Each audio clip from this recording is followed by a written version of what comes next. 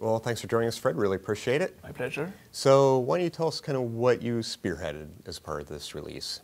Yeah, so what we've started with the 2016 release is that we started to implement some small improvements. So we started with the batch schematic, for example, and in this extension 1 release, we are like taking the same way, doing some small improvements more to existing features than adding new tools, new features. And this is something that we want to do more and more. So listen to the customer feedback who are saying the tools that you already have are good, but they could be a little bit better. The workflow could be optimized. So this is like the road we're taking and trying to do more and more of these. So there are a lot of things that have changed, and I think all these little things actually add up to big change because you've addressed a lot of concerns. Yeah. So it's like I said, in 2016, we really concentrated more on the batch schematic. In that release, we went a little bit throughout the software and did some modifications to more features. Okay, well, why don't we start by kind of walking us through some of these changes? Yeah, so one of the first change that you should notice is that interface-wise, we've done some minor adjustments. So, for example, the Reels geometry doesn't jump when you switch tabs. So the separator at its minimum size is always at the same place between the timeline tab, the tools tab. You can see that we also went back to a much more pre-anniversary UI for the tools tab with some menu instead of tabs, where we've cleaned it up a little bit. So we removed some shades of gray in the tools tab in batch as well, so it's a little bit less distracting. And we also introduced a new shortcut that will allow you to switch the area under cursor to a full screen or full height view.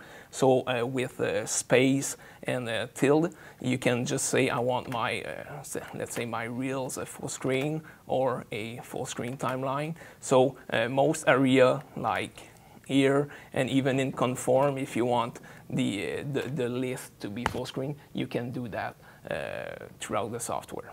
So one of the long-standing requests that we had from customer was to add additional context views to the batch schematic. So what we did in this release is that we made 10 context views available instead of 2. Obviously, it comes with some workflow change, some that could be disruptive at first. For example, shortcut-wise, people are used to access the context view with 1 and 2, and in that case, 1 through 0 were not available because of conflicts. So we had to change the shortcut to space 1 to space 0, for example. And we also changed in a way the way you set the context. So it's still the same shortcut to assign a context to a view, but it pops that window where you can select which context slot you want to assign to. So you can just click here, just hit enter, and it will actually set on the highlighted one, or just enter a number on the keyboard to assign it. So here I'll just go on 2. So it was assigned on 2, and you will notice that when I pop that window, I always see the name of the node that is currently assigned to that context. So I can go up to 10. I can also use a different shortcut, which is a meta equal, to just assign the next available context slot, so I don't get the window. But obviously, when you reach a point where you have 10 of them, then the window will pop up and say that there's no more available room. You can always overwrite a context. So if I want to add a context here and want to get rid of the context on comp, I can just click on that slot and assign this. So it's a little bit different, the mindset, because with 2 contexts, you were always rolling. So it would always go like set 1, then 1 becomes 2, and so right. So in that case here, it's really a 10 context slot that you have to manage. And based upon that listing, it may actually lead people to actually name their nodes something sensible. Yeah, that's true. Yeah. But now there are some other things that you did that actually aren't readily apparent to show. You've also got some nice enhancements, starting with, for instance, high DPI monitoring. Yeah, so some people probably already are already running Flame on the IDPI monitors, and the problem with it is that the way our user interface was structured, it was really pixel based. So you would end up with very, very small buttons on the screen. So we redid all of this. So now you have a scaling factor, and you can just set the UI to the size that you want. So you can still have very small buttons if you like them, but you can have, let's say, a button that would look more like what you had on a standard monitor. Yeah, so you make the decision between more imagery on your screen or more that's button it. space, That's right?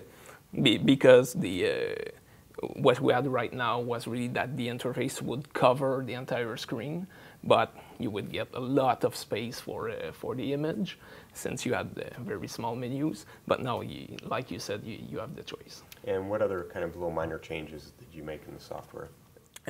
Like I said, we did some changes, like, for example, in archiving, where we brought back the archive and close button, which was like a simple thing. Yeah, a simple thing that we got a lot of requests for that one. Things like the BFX renders are no longer included in the archive. If you want to, obviously. We did some modifications, some smaller modifications to the batch group workflow, where you can now name the batch directly from that window that I access by shift-clicking here. You get also empty clips if I delete. So if I go find in Reels and I delete that clip, it tells me, are you sure you want to remove it? Now we keep a trace in the schematic instead of just deleting the clip. So we made some small improvements like that. We also added, like, for example, notifications for the destination, the set as destination, like here. So a bunch of small stuff throughout the software that were mainly customer-driven, things that people ask for. And this is really like the emphasis of the work I'm doing lately, is to answer to those requests. Like I said, it's maybe not one big single feature, but taken together kind of just continual improvements, especially from longtime users who kind of can help drive making the software easier to use. Yep. Well, thanks so much for taking time to talk to us. I appreciate it. My pleasure, thanks.